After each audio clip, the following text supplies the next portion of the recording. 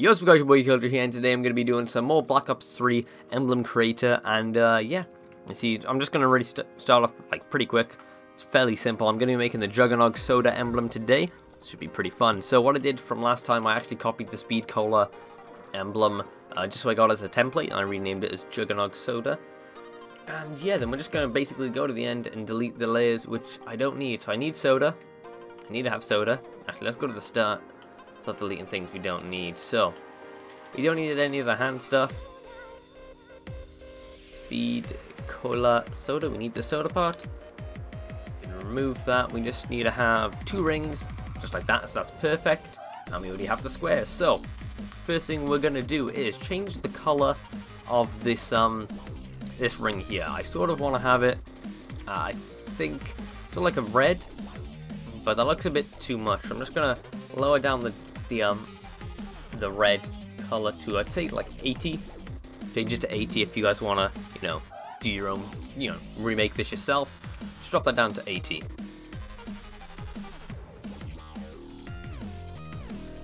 Just roughly like a really high, like peachy color like that. So I'd recommend using that one. Then, oh no, we want to keep it by there. We don't want to move around. And these ones you can actually just sort of scale up a bit because there's now one more, you know, there's one less ring in effect, so like that. Make sure they completely cross. Yeah, make sure it's left and right are aligned reasonably well. Yeah, it looks good. So then for this one, you're going to change the color again to this sort of, you know, deep dark red. Change this down to 80, I'd say. I think we said 80. I'm pretty sure we said 80. So we're going to use 80. Do the same for here. Nice and easy really so far. We just used what we did last time. If you didn't check that out, make sure to look at my channel so you can see it.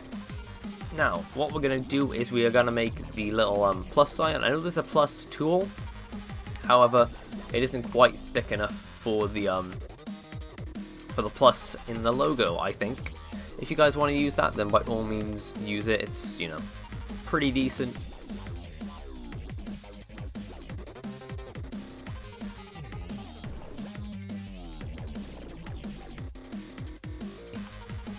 That you want to make it a nice little cross. I want to shorten it down a little bit, a bit wider, just like that. I think that looks pretty good. Let's do that. That looks awesome. That looks pretty awesome, I think. Oh, I think I pushed a button. Either way, I think we're all good. I might just shrink these just a little bit so it's not too thick. Again, my phone's making noises, but hey, we got that, and bang! I think that's a nice plus symbol right there in the center, and that is 90 degrees. Now it's obviously 0. So then we're gonna go on to starting to make the bullet for this thing, and it's pretty simple, really. It looks a bit more hard than it actually is. So what I'm gonna get is the monolith tool. Then I'm just gonna like make it say a blue color, just so it stands out quite easily. You're going to turn it just like this, that the thicker part is on the top. And then sort of make it a bit thinner and just try and shape it just kind of like how mine is. This. And a bit shorter, make it a bit thicker again, a bit thinner even. And do it sort of 45 degrees, just like that. So I think that looks reasonably decent, I think. And then we're going to copy that and rotate it 180 degrees the other way. Too hard, do that. Shorten it a bit. And yeah, then you got that top part of the bullet right by there, which turns out pretty well there, because I actually have the coaster which has the logo on it, and that's the way it looks like that. It's bigger where the two joins. Then what we're gonna do, because we want to have it nice and curved on the end, you can actually grab, I think I used the half tube, and let's do the same color just to match it. I think that's the same color. Hopefully it was the same color. And we're just gonna pop it right at the top, just like that. Put it there, and then we're just gonna widen it so that it fits like that. Yeah, that looks pretty good, I think. Make sure it fits there like that. Okay, awesome. So this is effectively then the base part. So what we're going to do is we're going to copy all of these layers across so that the bottom one is then going to be the like sort of like peach color thing. I don't know. The sort of like the creamy color.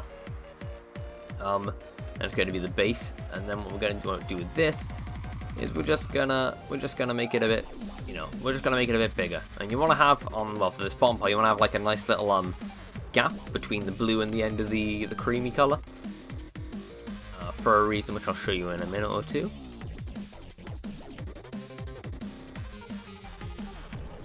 And then this end part as well, you just want to widen it out, sort of just like that. Suppose that you can make this part a bit thinner if you really want to. And then you can make that wider again. And yeah, you sort of got a bullet. You can make it a bit pointier if you want to. Maybe a bit too thick, but that's fine. Then again, we're going to go back and just change up this color real quick so it matches with the rest of the red. The logo. Easy, just like this. And let me know, guys, if you want me to keep the commentary and be talking over the top of how I do everything, as opposed to me just, you know, putting some music behind it and making it sort of like a speed art. I don't really mind how I do it, just as long as whichever one you guys want to see. So then what you're going to do then, you're going to have to make this part kind of thin and kind of short, so it'll fit by there and it'll look pretty good. It'll fit in kind of well, just like that. Actually looks good, maybe a bit shorter. And there, bang, that's the majority of the bullet done. There's only a very little bit left to do, which you can actually then copy that and change it down again to this sort of cream color. And then what we're going to do is we're going to try and make it as thin as we can, which there is a limit on this, which is a bit annoying. Just make it a bit longer. Just checking that is pretty thin, basically as thin as I can go. And then you're going to sort of want to line it up with the left side of the bullet. Like that, so the top end is just by roundabout by there. Don't know how else to explain it. Make it maybe a little bit thicker. Yeah, that looks good. We're going to duplicate it, rotate it just like so, and we're going to shrink it. We're going to shrink it so it's just like a little line at the top here, a bit thinner, and yeah, that fits in pretty well by there, and that is the bullet done. There's just like, obviously that's just like a little bit of where the shine is from the light, so you can tell it's a, you know, real bullet. And yeah, so we got that. All we have left to do now is the words, which will be saying Jugger-nog, which are pretty easy to do. I'm actually going to start from the E, like the E in Jugger-nog, just so I can, you know, start from the middle and go out. Nice and easy, really. It's not too hard to do this. You just got to make sure the angle's just about right. Try and place it as accurate, you know, as accurate as you think it needs to be. Like that. There. And then, yes, we actually have to change the color of this, because this is also the sort of peachy sort of color, I think. And we're gonna have to change this to R. This is Jugger-nog. Duplicate that one. Just rotate it a bit, and we'll spell out the two G's in Jugger-nog then. Where are the G's? There are the G's. Looks like I'm gonna write Germany, but I'm not. I'm writing Jugger-nog. Then put that back again. Yeah, I think that looks just about good. You want to try and make sure that it's all like equal angles and equal distance apart. It's a little bit awkward, but with a little bit of practice and a little bit of time, it shouldn't really be too much to ask. Shouldn't be too big of a trouble. Yeah, we'll pop that right by there.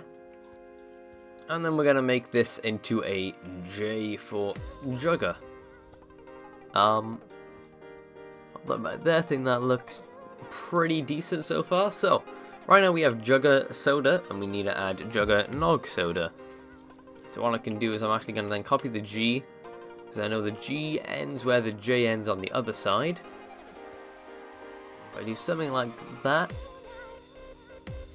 that looks pretty decent, I think. There. Yeah, I'm happy with that.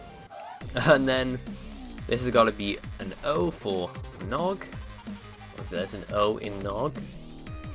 And that goes just where the bullet is pointing to. Nice little guide there. And then we're going to have N. Right in this gap. Right by there. And then we're finally then going to add a little dash. In between the words. Just a sort of stumpy sort of dash right like that.